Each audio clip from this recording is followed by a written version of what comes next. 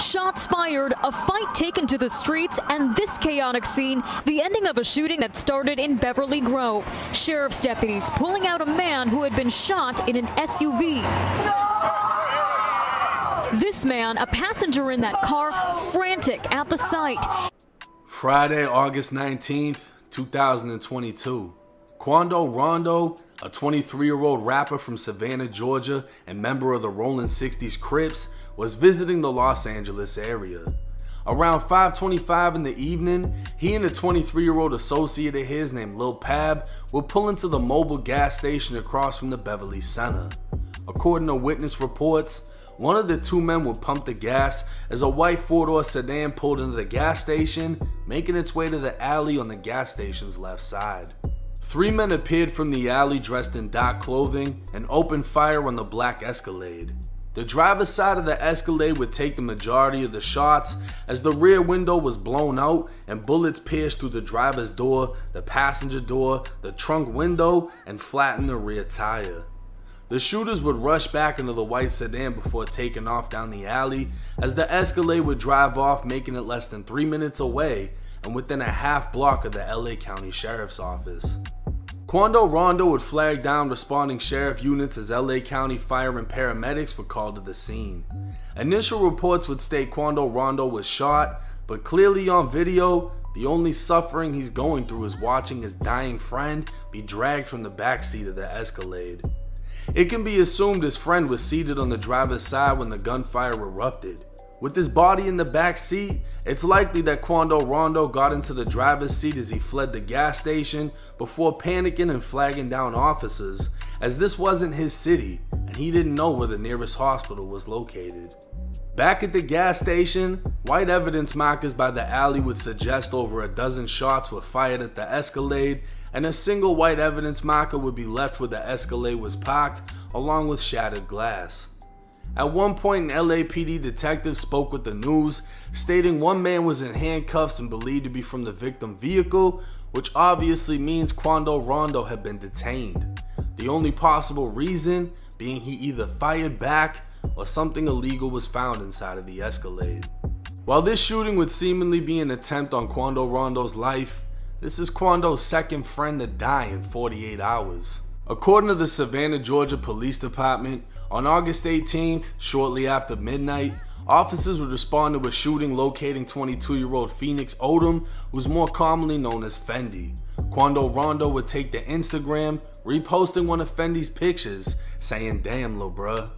With Fendi's murder most likely having ties to Savannah gang wars, this shooting in California has fans speculating someone slid for Vaughn. As everyone knows, Quando Rondo was present during the shooting death of Chicago rapper King Von, and Quando's associate Lil Tim is responsible for Von's death. It's understood there will forever be a target on Quando Rondo's back, and as the 23-year-old watches violence consume those around him, one can only wonder the mental toll that death is taking on him. Now, what I'm not gonna do is assume who did what. Everybody's saying that this came from Chicago, people are saying Dirk's name, and it just sounds fanned out. At this point, nobody knows anything. Everyone's just making assumptions, trying to point the finger, saying their favorite rapper did this, or their favorite rapper got revenge, or this, that, and the third, whatever, and it's all bullshit. At this point, no one knows. But what I can guarantee you is Quando Rondo had issues with gangs before the situation with King Von. Can damn near guarantee you whatever happened to his homie in Savannah, Georgia, that was Savannah beef. That wasn't no outside shit. Now, this happening in the LA area, it's another twist to it, right? He has ties to an LA gang. He's rolling 60s. One of the first people to respond to the shooting, saying he needed to tap in, or he should have tapped in, was a Hoover in LA. The Hoovers, the 60s, they beef. This isn't something that isn't known, but it just gives you another angle and another perspective to look at things. Yes, obviously, rappers from every single city go out to Los Angeles, enjoy California, whatever. So is there an angle that it could have came from Chicago? Sure, but like I said, we don't know, and there's no point in assuming things until the facts in the case actually come out.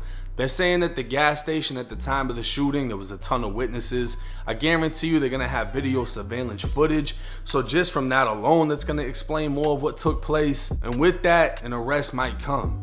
They're looking for that white four-door sedan. If that shit doesn't get blown up, buried, or fucking sunk in the ocean, they might find it. With that is gonna come DNA and everything else. I'm interested in hearing if Quando was arrested, if he actually did fire back in the situation, but we're just gonna have to wait and see. The only thing that I wonder is late at night when no one's around him, when he doesn't have to portray a certain image, how much does he regret what happened with King Von?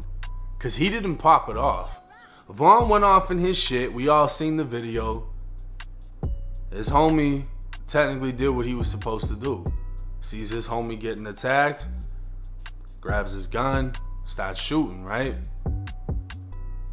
But that was enough for every Von and Dirk fan to forever hate him, and everyone associated with Chicago, with Dirk and Von, you know, to look at him some type of way.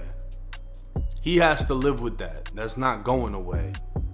I just wonder how much of a toll on his mind is that taking, along with the fact that his friends are dying around him. The constant thought that no matter what happens, no matter how much time passes, there's always gonna be somebody that wants to kill me. Because to be honest with you, and this is just from the outside looking in, and this isn't a diss towards Quando Rondo, he didn't come off as like that to me. As far as like one of these ruthless rappers that's just getting shit done. I didn't get that type of vibe from the way he carried himself. He might be Crip, cool. Snoop Dogg's a Crip. You know what I'm saying? Like, everybody isn't going to give the same type of vibe. Everybody isn't going to be on the same level just because they're in a gang. But I just wonder to myself how much he regrets that entire situation happening. But hey, it's 1090 Jake. Drop y'all thoughts in the comment section. I'm rocking with y'all, y'all rocking with me. Till next time.